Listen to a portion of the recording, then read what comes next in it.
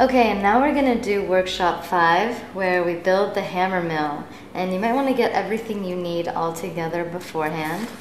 So first we're going to take the water wheel that we built in workshop 1, and we're gonna take it off the long frame that it's on.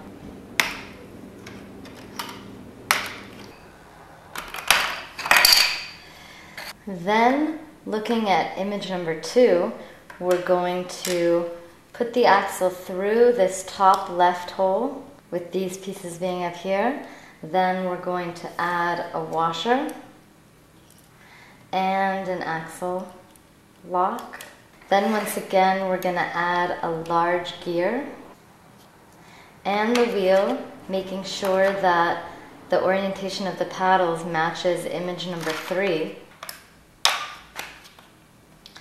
Then we're going to add the other large gear. So now this should look like image number 4. So moving on to image number 5, we're going to take one of these small frames. We're going to add 2 anchor pins to these holes right here on the end. And we're going to put this right into here, into the short frame. And then these are going to fit into another short frame. The axle goes through this corner hole, and then this fits together like this.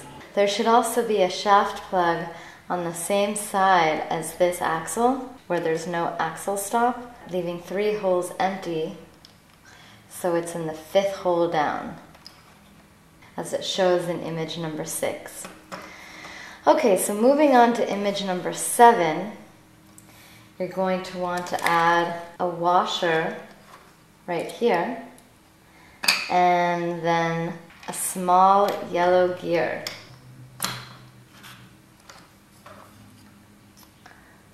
Like that. Okay, now moving on to image number 8, we're going to take 2 long rods, and we're going to stick 2 anchor pins in them. So we're going to want to stick them on the ends without this piece, on this end, in the hole that's closer to the end, so not this hole. So stick one in here, and another one once again in the hole that's closer to the end. And then these 2 anchor pins are going to face each other, and we're going to stick these long rods right onto the short frames. So one right here, and another one right here. Okay, so now moving on to image number 9, we're going to take a large gear, and we're going to stick it onto the shaft plug that's on this side, so that these 2 gears, the small gear and this large gear, should be meshing. Then we're going to add the shaft pin into the hole on the large gear. So now this should look like image number 10. So now moving on to image 11, we're going to take 2 large frames, and we're going to take a 3-hole rod, and we're going to stick 2 anchor pins on the ends of it. Then we're going to stick these into the bottom corner holes, making sure that the holes in this rod are facing up and down. Then in image 12 and 12B, you're going to need a long axle, and you're going to stick it in the 7th hole from the bottom, so leave 6 holes empty, 1, 2, 3, 4, 5, 6, and then stick it in here, and stick it all the way through the other side. Then you're going to add a washer onto this side, and you're going to add 2 axle blocks.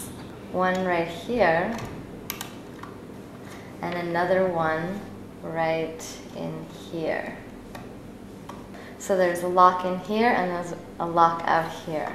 Then we're going to take one of these square frames, and these two pieces should be right above this piece down here. So you're going to stick it right on to the top of the large frames, and then you're going to stick an anchor pin into this middle hole right here. So that's image number 14. In image 15, you're going to fit these two things together. So with the side with the axle on it, you're going to fit these two anchor pins into these two sides of the two large frames.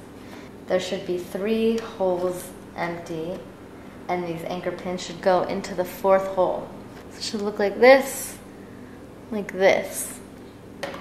Alright, so now moving on to image 16, we're going to take a short rod, 2 5-hole rods, a long rod, and a 3-hole rod. So first we're going to take the short rod.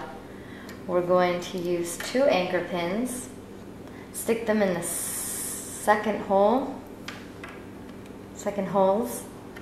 of these short rods, and the anchor pins are going to go in the second holes of this short rod. So you have 1 extra hole on the ends here. Then you're going to stick another anchor pin in the middle hole down here, and that is going to go into the hole that's the closest to the end on the long rod. And then this piece is going to go into the middle hole on a 3-hole rod. So it looks like this. Then this setup in image 17, in the 3rd hole from the end, that's going to go onto this anchor pin up here. So it looks like this. Then in image 18, we're going to need a long rod, another 5-hole rod, a shaft plug, a small gear, 2 large gears, a short axle. So first we're going to take a large gear. We're going to stick one side of the short axle into one large gear and the other side of the short axle onto the other side. Then we're going to stick this end of the long rod into the second hole of the short rod. Then on this end, we're going to stick a shaft plug, which is going to go into a small gear. Alright, so now we have these 2 pieces. Then we're going to attach them to this whole setup. So let's bring this back, making sure that this shaft pin is right here. We're going to stick this axle into the 4th hole, so leaving 3 holes empty, 1, 2, 3, the 4th hole right here. But first, we made a slight mistake. We're going to have to switch the orientation of these 2 guys. So first goes the axle lock, and next goes the washer. So now we're going to stick this piece in the 4th hole, so leaving 3 holes empty, 1, 2, 3. So the 4th hole. And then we're going to stick a washer onto this axle, and then an axle lock. So this right here should look like image 20B.